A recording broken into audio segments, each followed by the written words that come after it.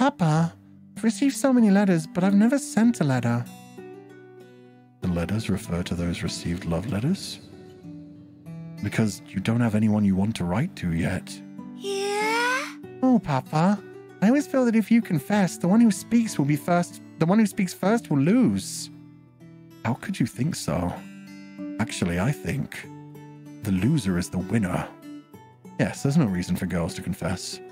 The party who confesses first is braver. Losing or winning is a small matter. The party who confesses first is braver. This is also true as well. Nobody really loses when it comes to that kind of thing.